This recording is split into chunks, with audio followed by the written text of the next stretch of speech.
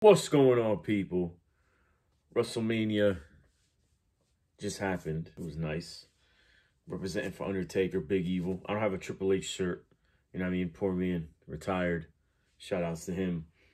Um, so I made the video about Will and Jada. Divide Us Again. Same title.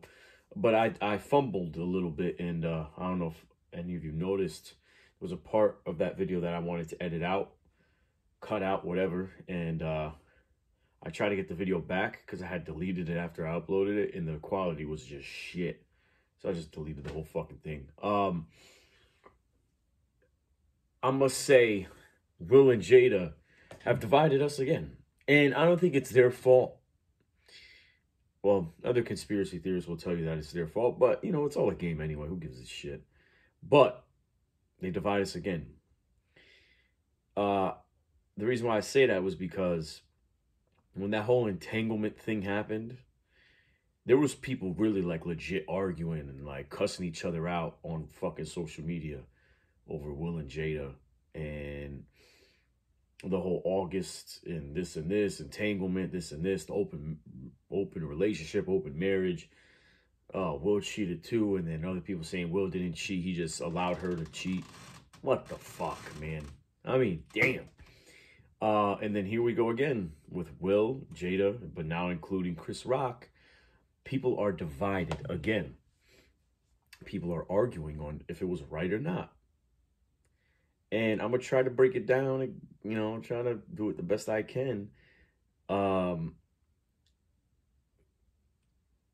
You know, for those of you who are on this defensive thing, that's why a man needs to defend his woman. Of course.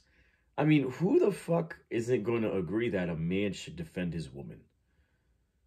You know, I see like a lot of these bitter women talking about, oh, a lot of you men are just, you're bitter against us and you don't defend us. What? What? This is what I say again. People don't communicate the right way. And you know, like this is what's causing these arguments and all of these fucking dividing, just everybody just, oh my God, I can't even fucking think. Like, just thinking about it, it just makes me like, I stutter, I don't know what to say, because it's just so dumb. Like, can you communicate the right way? Can you just talk to each other? Is it that fucking hard? Like, and a man is supposed to defend his woman, and a woman's supposed to defend her. Oh shit, sorry, pronouns mixed up. You're supposed to defend each other verbally, and if it leads to physically, if you have to do it, if it's to that point. Now, that wasn't needed though. Okay, now I'm going to say this. You know, I see people saying it was a bad joke. He should not have said it. He should not have said it. And it's offensive. And, you know, women who are bald, or, you know, women's hair is something that's sensitive topic. Oh my God, dude. Like, let's be fucking honest, man. He's a fucking comedian, bro. Like, this is the reason why a lot of you, especially you fucking new age people, all you cancel culture, everything, you take everything, you're offended by everything. You don't watch comedy. You shouldn't, like, I don't know what to tell you. Like, you should just be, some of you are just miserable. And it just, you should just remain that. And if there's something that has comedy included, you should not watch it. Like, just stay away from it, because we don't need you to speak. Just go fuck yourself, because there's too many of you out here on the internet. Okay? First of all, Chris Rock and Will Smith knew each other for how long? They've worked together before.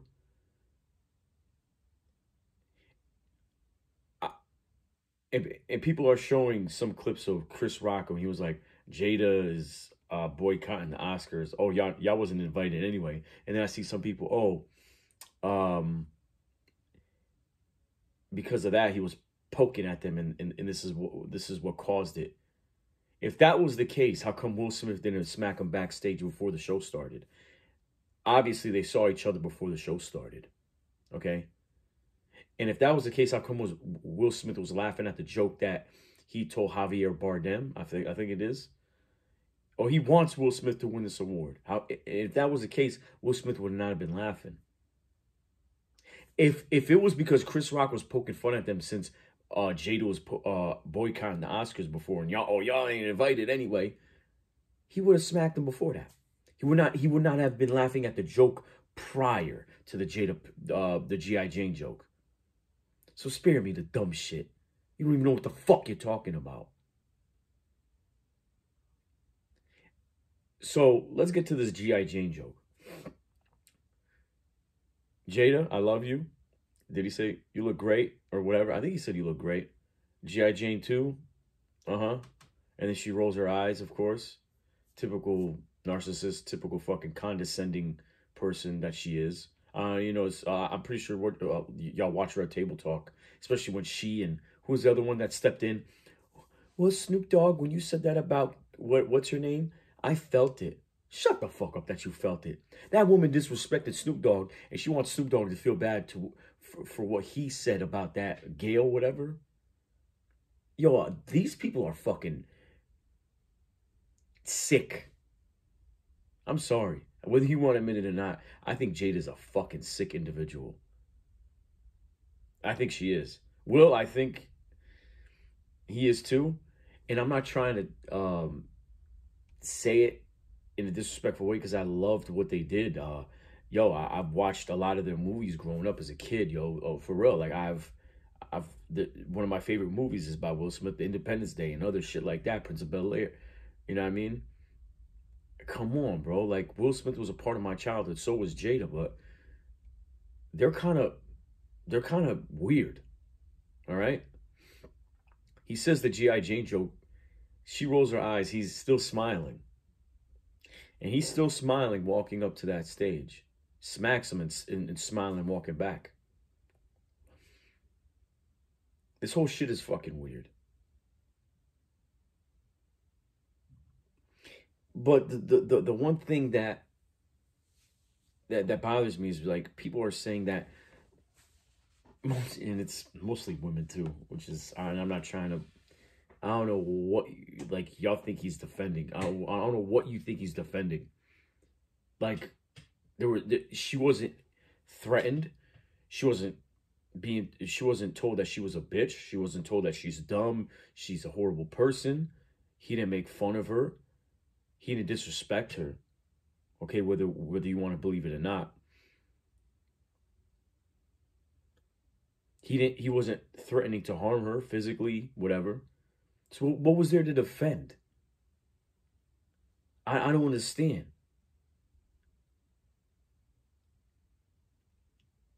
She has alopecia. Okay. If anything, after he said that joke, you could have been like, yo, Chris, listen, man. My wife's got alopecia, man.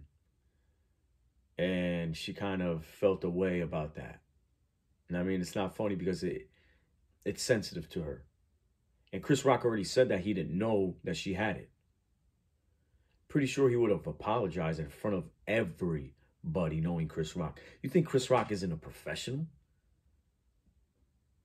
He's a fucking professional. And if anything, he would have apologized backstage. And he probably himself would have went on camera or on some kind of interview and be like, yo, listen, man, I didn't know that she had it. And I would like to apologize to the whole world in front of everybody. I apologize to Will and Jada backstage, blah, blah, blah. But I see people, oh, it's a bad joke. And another thing that gets me, out of everyone else, why did he choose her? Since when were people excluded from getting roasted? When is there some kind of like invisible barrier that comedians are supposed to know that, oh, do not say anything about me. I'm sensitive right now. Just like how some of you fucking idiots go to comedy shows, and I've seen these videos on YouTube, who they get mad because the comedian, like starts making fun of their shirt or some shit. Like, let's be fucking honest. What the fuck is wrong with you? I went to a comedy show in Bridgeport, Connecticut, which is, do your research on Bridgeport, Connecticut. And the comedian was black, and he looked at a female in the audience and said her hairstyle looked like someone, and it wasn't disrespectful. It wasn't someone ugly or some shit, but it was so funny. She was like, "That was great. I love it." I mean, what the fuck? And she was black too. So I don't understand. And then I see people share the thing about, the history of this country and how certain hairstyles were banned from schools and certain jobs. I don't agree with that. And I think that they finally like lifted them off, and in all schools they don't care what hairstyle that you have. When I was in school, where I'm at, like I knew kids with dreadlocks and whatever hairstyles the school's different. I know jobs or whatever. It's not like we're still living in fucking that time. But I think we spread enough awareness about that issue. And if it's still outlaw or banned in it's still banned in certain jobs, well, you need to get rid of it. Maybe some professions where you got to have short hair, you know what I mean? I don't know. That's another topic, but Chris Rock is a black man, and he didn't say anything. He didn't call her a bald-headed bitch. He didn't say you look like a cancer patient. He didn't say you look sick. Why the fuck? Oh, why is your head bald? Why would you shave your head, Jada? He didn't say that. That's disrespectful. He's not fucking Bill Maher, who said put on a fucking wig. He's not who was it? Tom Segura, who said, well, if you don't like it, then put on a wig, bitch. I don't agree with that. You know what I mean? Like, now, because she wasn't, okay, I agree. Okay, maybe because she wasn't at a comedy show, but it's the Oscars, but you don't say put on a wig, bitch. If he would have said that on stage, I would agree that Will Smith, because you don't call somebody else's wife a bitch. You know what I mean? I'm sorry. And then after the whole smack happened, Will is like, keep my wife's name out your fucking mouth. That's all you got to say. You couldn't say, watch how you talking about my wife's hair or some shit. My wife has alopecia. Okay, I apologize. I didn't know that she had alopecia. I'm sorry that I don't watch Red Table Talk. I have not seen one single episode of Red Table Talk. Only seen clips of that Snoop Dogg one. You know what I mean? And then I see people, oh, she announced that she had it years ago. Well, I'm sorry. I guess her entanglement with August overpowered that, maybe. That went more viral than her alopecia announcement, because not once did I see anybody talk about Jada Pinkett's fucking alopecia. Not once. And guess what? Not everybody watches Red Table Talk. I know a lot of people who don't watch it. So this whole situation's dumb. It's another way to just, again, with Will and Jada, another topic, including them, having people just go at each other. This is, in my opinion, I think it's all a game, but also it is just stupid. It's a stupid situation. Defended her. Like, what was there to defend? As if Chris Rock was like, as if she was in danger, bro. Like, let's be honest. Use your fucking common sense. That wasn't no way to defend your wife. You could have handled that backstage and went on camera and be like, oh, listen, we got to make this public, and you're gonna have to apologize, because Or whatever. Believe what you want to believe, I guess.